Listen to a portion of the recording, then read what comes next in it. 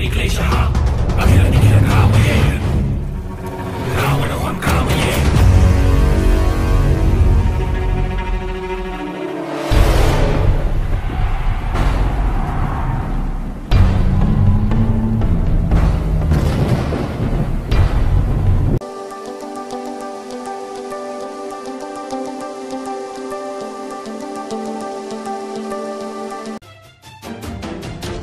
Kuber glanced at the impassive Ravan who sat to his right. Even sitting, Ravan's great height and ripping musculature was intimidating.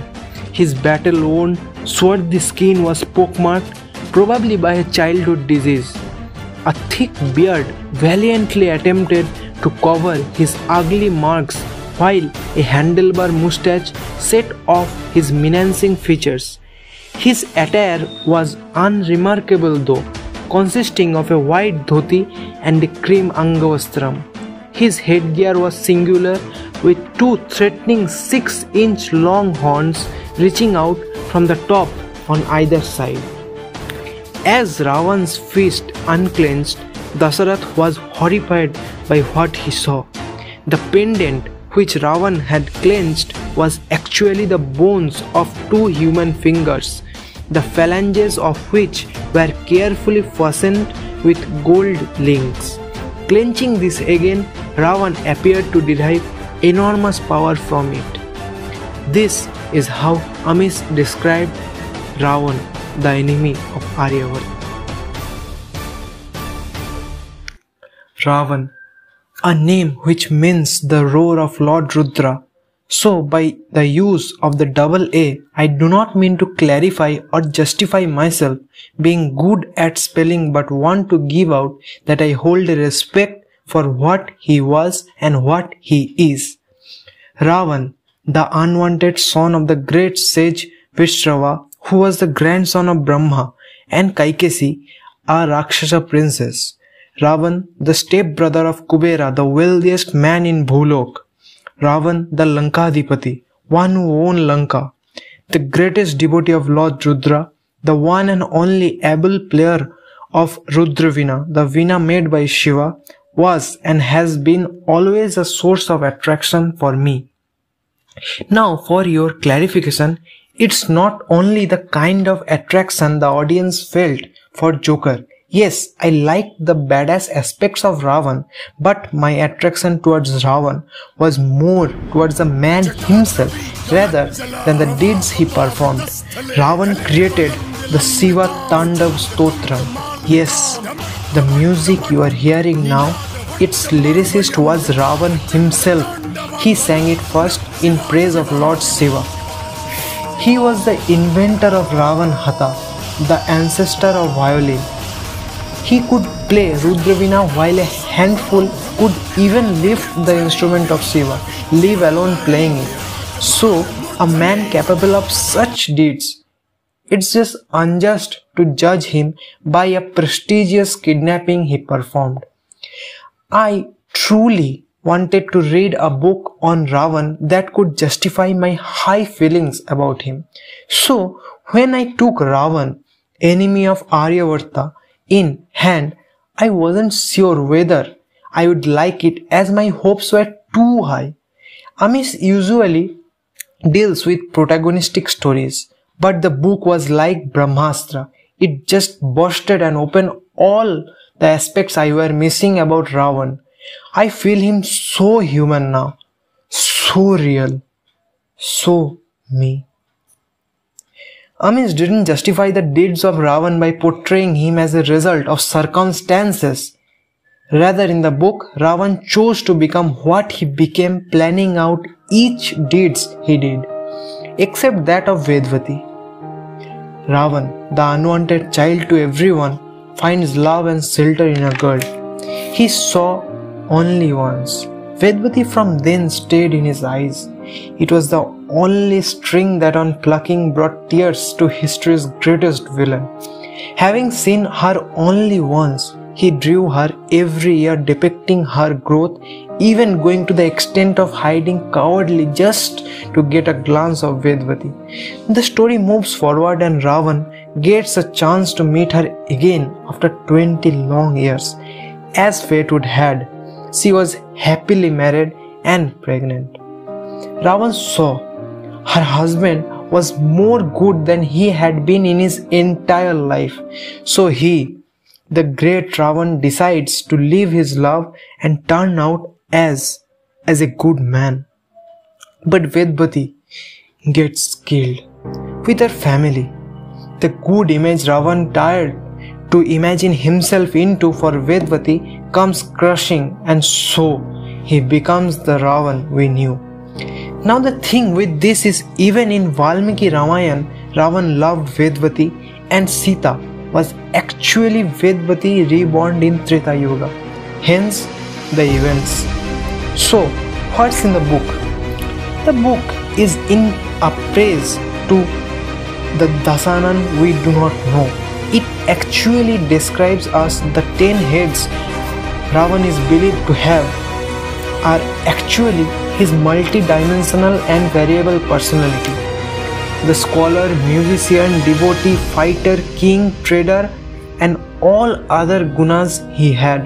The fact that without Ravan, Ram would have been only a good and just king will be clear to you by the time you finish the book. It will help you understand that people are judged only by their deeds, not by who they really are inside.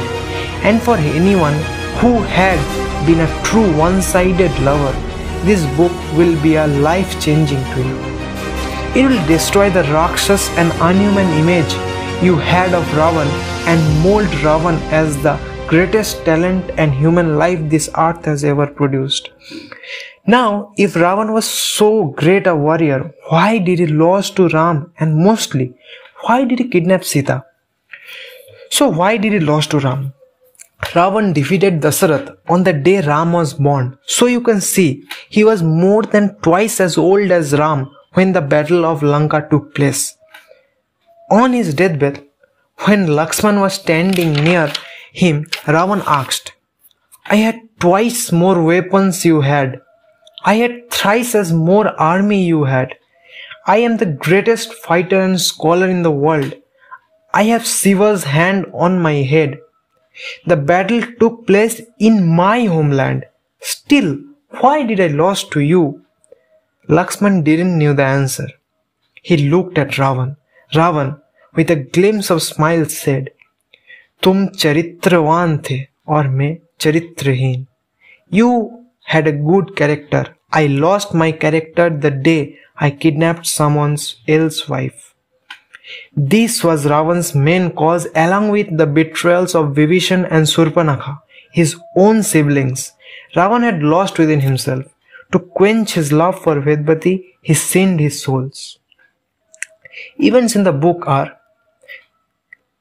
the book starts with Ravan being born a Rakshas and being declined by his own father and society, traveling across the country, defeating Kuber, the great trader, gaining wealth, his love for Vedbati, to becoming the king of Lanka.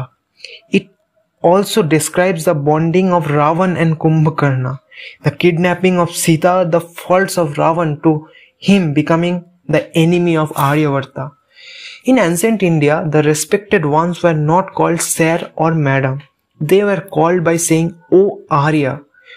So, neither India nor Hindustan, but Aryavarta is the actual name in what we live, the country we live in. So Amish named his book Raavan, Enemy of Aryavarta. Some quotes and lines of Amish through the words of Ravan I like in the book are: blame an entire community for the faults of a few is to take an extremely myopic view of things. People tell you what you want to hear in order to get what they want from you. The ones who succeed are the ones who are honest to themselves. If you find someone vulnerable, help them and make them your slave for life. Desires and fondness are vices in a man that makes a man weak. One-sided love is worse, but one-sided love, which is not even aware of being one-sided is worse. A possibility to turn negative to positive always exists, but it requires a goddesses to inspire the change. A person without karma may well be dead. Don't rely on someone while starting to do something great. People are dangerously unreliable. Only someone who has loved can know the immeasurable agony of losing the object of one's passion. You know, from mother's nature perspective, the opposite of right is not wrong, it's left. I mean that there is no one right way, no ideal solution.